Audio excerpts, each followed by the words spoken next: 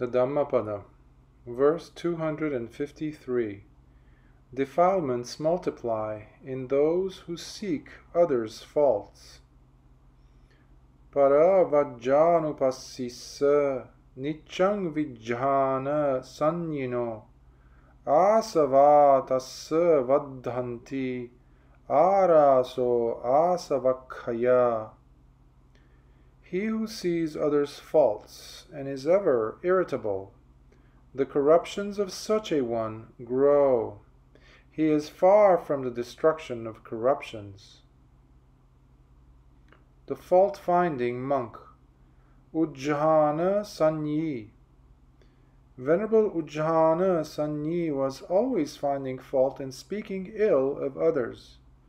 The matter was reported to the Buddha, who said, "Bhikkhus, if someone finds fault with another, so as to teach him good ways, it is not an act of evil, and is therefore not blamable.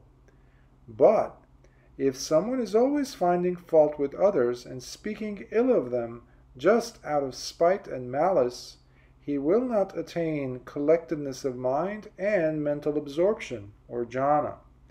He will not be able to understand the Dhamma, and moral defilements, or asavas, will increase in him."